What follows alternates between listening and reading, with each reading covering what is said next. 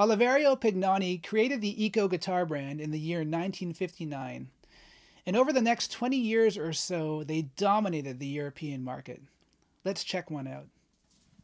This guitar right here is an Eco Ranger 12-string guitar from the early 1970s.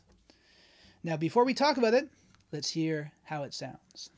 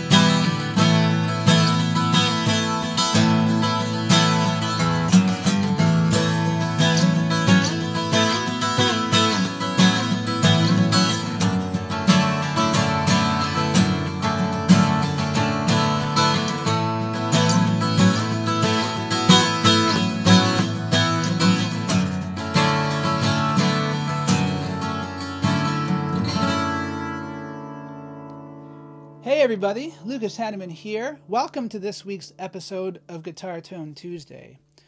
An episode that truly represents a big part of what this channel is all about.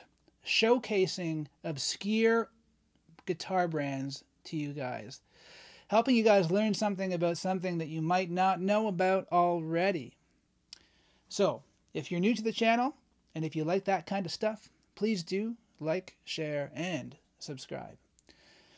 Okay, so the Eco guitar brand, as I say, was created in the year 1959 in Italy by Oliviero Pigini. Now, I really hope I'm pronouncing that properly because my Italian, even though I've got Italian blood, my Italian is not very good.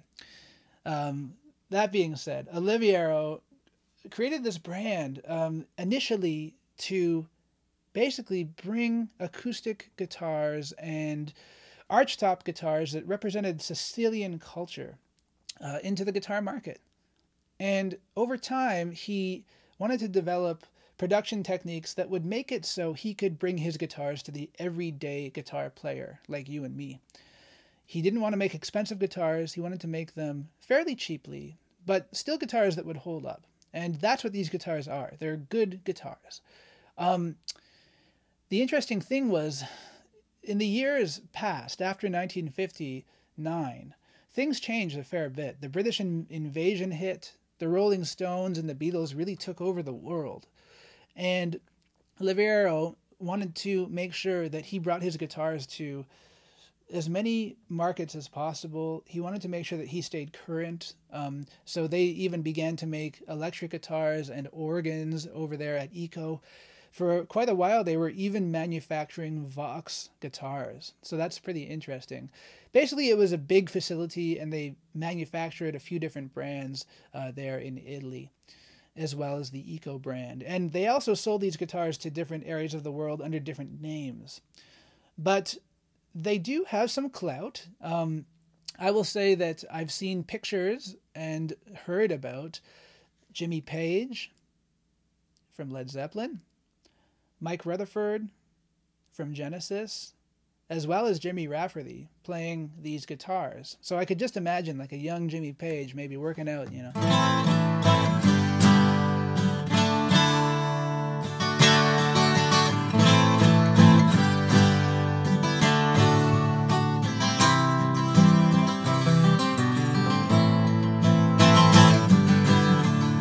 Or maybe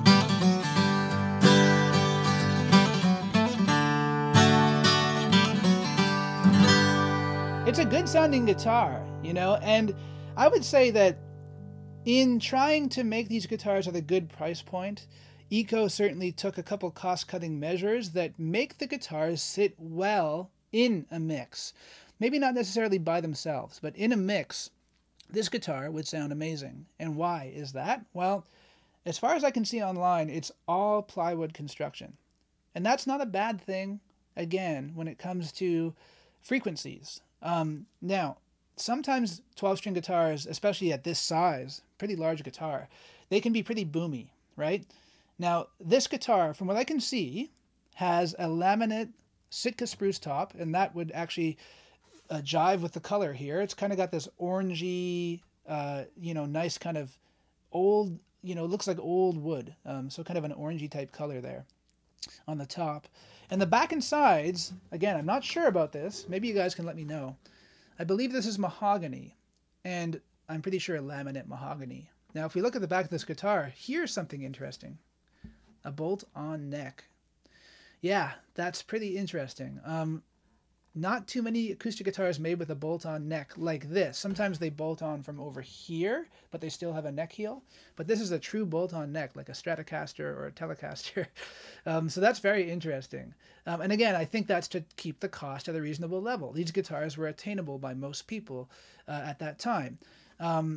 I've seen these go for anything between, at the very low end, like $300, but I've seen them go for as high as like $1,100 in Canada. And it's because of the clout, I think, of those artists who had them and who were in Europe at that time. It's got a very thick polyester finish. So certainly guitar making has come a long way since these days, right? Adjustable bridge, definitely a product of its time, of the early 1970s. And then this tailpiece too, something that you saw in some Gibson guitars of the time was adjustable bridge like this. So very interesting. Now let's hear it in a bit more of an upbeat kind of context. So here we go.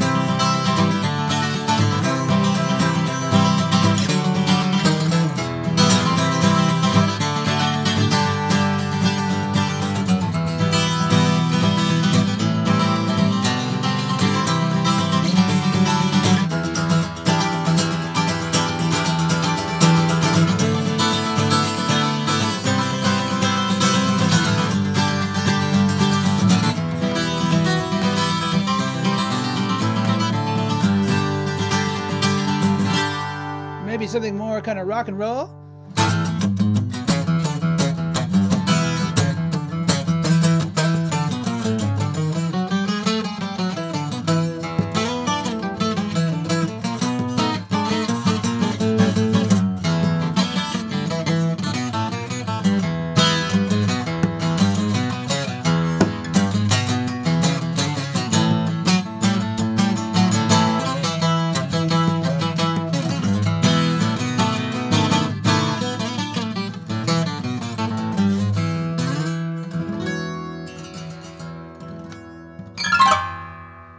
So eventually, Oliviero passed away in the late 60s, actually. So the company continued on, and they made these Ranger guitars, which eventually kind of became their staple, the Ranger guitars and other similar acoustic guitars.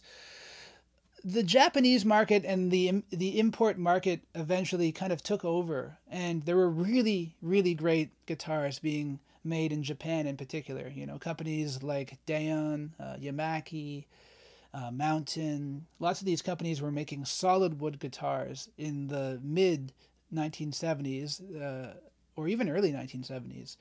And so eventually the Eco brand found it hard to compete. So the brand kind of petered out, and eventually they were revived in, I believe, the mid 80s. And the interesting thing about that was that his brother purchased the company. So the Eco brand is still going today, and I think, these guitars are still being manufactured now. I should say they were reintroduced, like these Ranger series guitars. But they're not quite as good as the old ones, and that seems to be the word on the street, that people think that they're good, the new ones are okay, but they're not quite the same as they used to be. So, Oliviero, thank you so much for making really interesting, kind of obscure old guitars. It gave me something interesting to talk about this week. So I really appreciate that. And I appreciate my friend Eric who lent me this guitar to make this video. It's really, really nice. And it's nice to talk about something that's not so common. So please let me know in the comment section below. Do you guys know about Eco guitars? Have you guys tried an old Eco Ranger like this? I'd be really fascinated to know what your opinion on this old guitar is. So I'll leave you guys on that. Don't forget to like, share, and subscribe. We will see everybody again next Tuesday.